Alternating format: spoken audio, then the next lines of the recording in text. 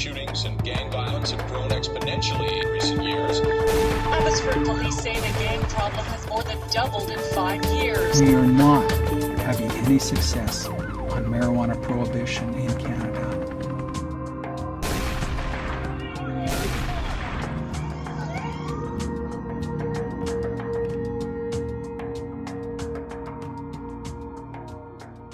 My mother said to me when I was very, very young, do the right thing, not the popular thing.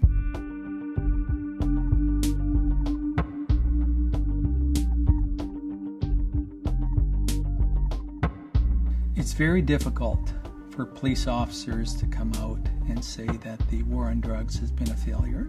From day one in the academy, we were taught as police officers that the way to deal with problems is to arrest people and put people in jail.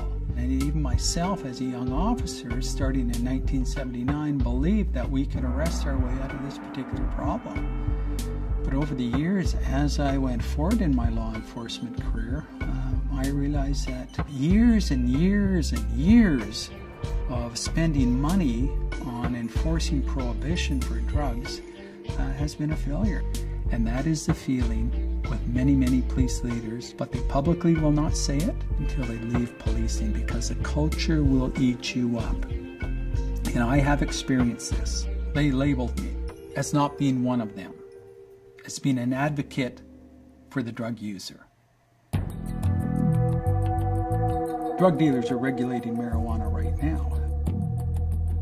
It's easier for our youth right now to go out and buy marijuana than it is to purchase alcohol and cigarettes. We need to start thinking long term. Number one is dealing with the issue of marijuana and ending prohibition and taxing the revenue that can come from marijuana. There is absolutely no way we will deal with our drug problems with our current policies, simply because there is far too much money to be made selling illicit drugs in this world. When I was a commanding officer of the drug unit, we had record-breaking interdiction of drugs here in Vancouver. We had record-breaking arrests. And we quickly realized that it did not make one iota difference, and the price did not change by 1 cent. And we found an increase in violence simply because the void has to be filled. People will get involved in the trade to make a lot of money because it is still illegal.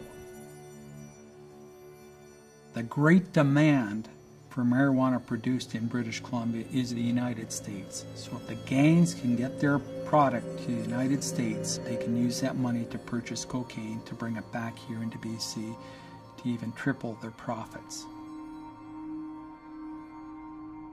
It's criminal organizations that are benefiting from the prohibition of drugs, especially the prohibition of marijuana here in British Columbia. The gang situation in Metro Vancouver is very, very serious. And we've had in excess of 300 people killed based on this prohibition of marijuana and the fact that they're getting involved in it to make some easy money.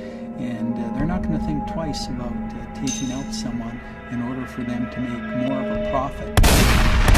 If we continue with our current drug policies in Canada, we will have an increasing rate of gang violence in our communities.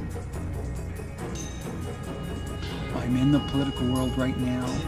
Hypocrisy is rampant. We, as citizens of Canada, need to stand up and advocate for contemporary drug policies. Let's end marijuana prohibition. Let's stop the violence that's taking place here in British Columbia. Let's end it now by ending prohibition.